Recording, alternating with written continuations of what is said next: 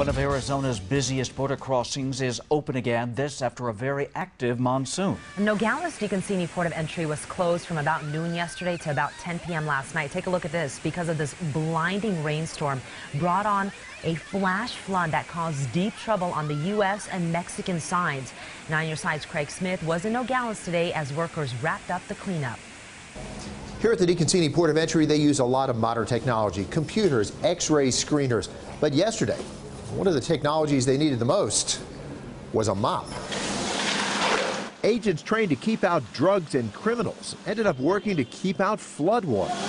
It's about 6, 7 inches and in some places 18 inches of water coming towards you.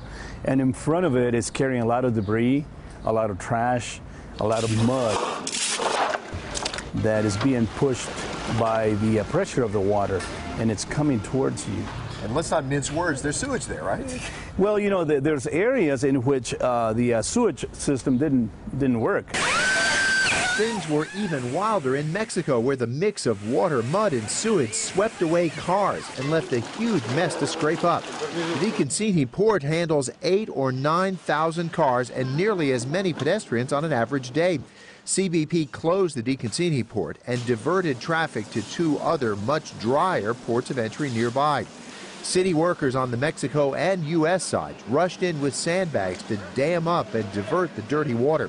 Bruce Bracker chairs the Nogales Port Authority. He's pleased with how everyone pulled together when trouble poured in. This is one of those acts of God, and there you go. Hopefully this is going to be a nice, wet monsoon season, which is what Arizona needs. And we can all use the water.